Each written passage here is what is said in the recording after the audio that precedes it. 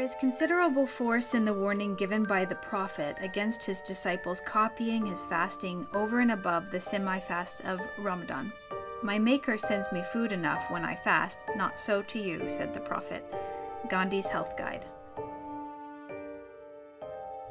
Gandhi's health guide should not be dismissed as crankery and faddism. It has important insights about what a human being is and how we can be healthy.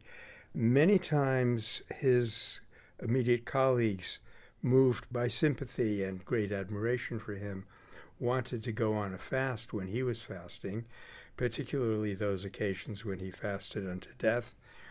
But he said, no, it is not for you to do that. And he laid out about 5 rules for a political fast.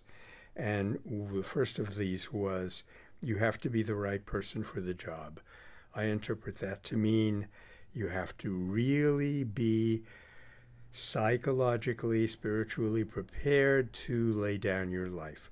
Otherwise, you're just fooling, and you're going to stop at some point and really end up weaker than you started. So being able to fast is actually only achieved at a very high spiritual level of development, if we're talking about a fast unto death.